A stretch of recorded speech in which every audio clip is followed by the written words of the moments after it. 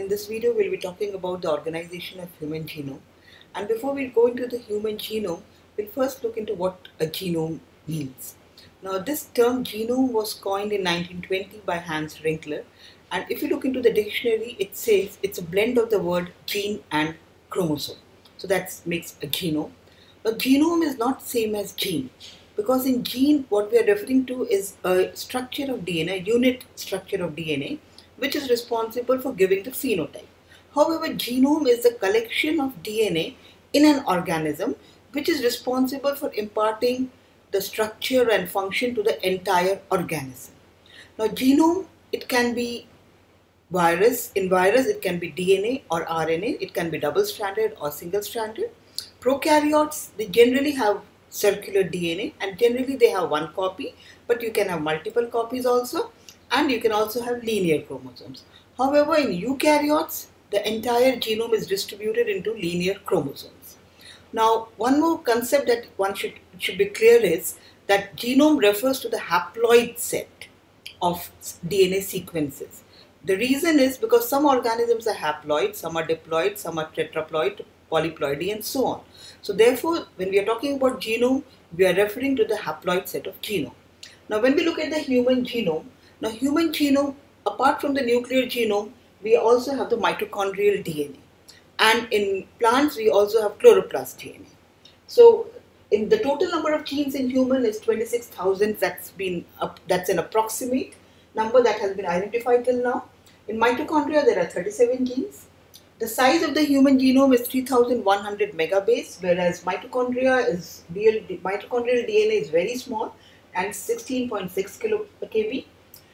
The genome of nucleus is divided into 22 autosomes and the 2 sex chromosomes X and Y. Now the DNA will have structural genes, it will have functional genes, it will have regulatory genes, it will have non-coding genes and repetitive genes. Now the mitochondrial DNA is maternally inherited and it was sequenced in 1980s. It is circular double-stranded DNA and it's made up of 44% GC content. Now the important thing to note over here is that the distribution of G and C is not uniform in both the strands of DNA. So the G's are on one strand, so which makes it a heavy strand, and the C's are on the other strand, which makes it a light strand. Now the cell may contain many copies of mitochondrial DNA. There are 37 genes that have been identified till now, and all of them they lack introns and they're very tightly packed. Now an overview of human genome here will show you the distribution of different types of DNA sequences that are present. So this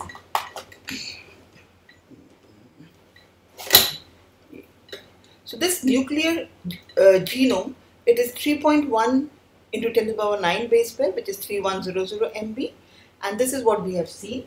Now what you see over here is that this nuclear DNA can be divided into genes or gene related sequences, which comprises 25%, and the extragenic DNA, which comprises of 75%. Now in the gene and gene related sequences, you have unique or moderately repeated genes. The unique genes are 10%, which are the coding DNA, and 90% are moderately repeated, which is the non-coding DNA. The non-coding DNA can be pseudogenes, they can be DNA fragments, they can be introns, they can be LTRs. On the other hand, in the mitochondria, there's 16.6 kb, you have 2 ribosomal RNA genes, 22 tRNA, and 13 polypeptide genes. The extragenic DNA, which is not coding for any protein or RNA, they can be divided into unique or low copy number and moderately to highly repetitive DNA. The highly repetitive DNA will have tandem repeats or cluster repeats, or they can be interspersed repeats. The coding DNA, the non-coding DNA, you will have pseudogenes, gene fragments, introns and UTRs. Now, what are the repetitive sequences? The moderately or highly repetitive sequences can be divided into 2 categories. You have tandem repeats and you have interspersed repeats. The meaning of tandem repeats is that the repeat sequences are present in clusters in the genome, whereas tandem repeats is The repeat sequences are distributed all over the chromosome. It's 6 o'clock. And the size of the repeats is the proportion of the repetitive DNA can be calculated by finding out the size and the length of the repeat sequence divided by the total genome size. Now the tandem repeats, they are a consequence of strand slippage during recombination, or it is unequal crossing over. Whereas the interspersed repeats is mostly because of the transposable elements. Now, the tandem repeats, you have satellite DNA, the mini-satellite DNA, and the microsatellite DNA. The mini-satellite DNA, it's also called as VNTRs, and the microsatellite DNA, they are also called as STR. VNTR is variable number tandem repeats, and STR is short tandem repeats. The interspersed repeats, you have transposons, you have LTRs, which are long terminal repeat elements. They are lines and signs, which we'll see in the detail in the next session. Now, what is satellite DNA? This satellite DNA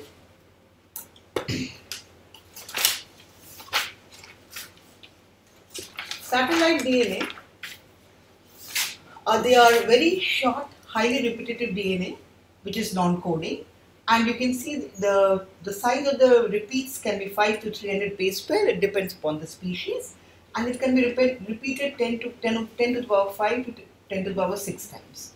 Now, what's the meaning of the name satellite? Why the name satellite was given? The name satellite was given because in a density gradient centrifugation, when you use cesium chloride, you see a portion of the DNA which is running separately from the other chromosomal DNA, and it appears as a satellite, as you know the meaning of satellite. So therefore it's referred to as satellite DNA. Now satellite DNA is present in the telomeric region, in the centromeric region, and in the other telomeric regions.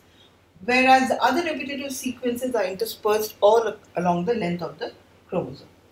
Now this mini satellite DNA, the DNA motifs are 10 to 60 base pair, and they're repeated 5 to 50 times. They're present in more than 1,000 locations. They are high mutation rates, and it's VNTR, a variable number of tandem repeats. On the other hand, microsatellite DNA, the DNA motif size is 1 to 6 base pair. It's repeated 5 to 50 times, and it's present in more than 1,000 locations. They are also called as STR, short tandem repeats, or SSR, simple sequence repeats. They also have high rate of mutation.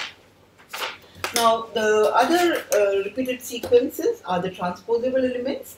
As you know, the meaning of the transposable elements is that they can change their position, resulting in mutations. You have long interspersed nuclear elements, which comprises 17% of total repeat elements, and 99% of them are dead, but the 1%, they are active transposable elements. The short interspersed repeat nuclear elements, signs, it's 100 to 400 base pair long, and they are non-autonomous. That means by themselves they cannot jump. They have to depend upon the line for the movement. The retrotransposons are the copies via an RNA intermediate, and they are two categories: LTR, that's long terminal repeats, or the non-LTR, which do not have long terminal repeats. Now, the transposable elements are actually responsible for the difference between the different genomes. For example, in human, there are 45% of the DNA is transposable element. In opossum, it's 52%. In maize, it's 81%. So this difference between the different genomes is basically due to the size of the transposable elements. So this is about the organization of the human genome, and there are other features like the chromosomes that are present, the autosomes or the sex chromosomes. They do not have equal density of the genes distributed. Some chromosomes are gene rich, some chromosomes are gene poor, or there are long stretches of DNA where there are no genes, so they are called as gene deserts. So the different features will be given. I'll be distributing to you in your in the PDF that will go along with this video.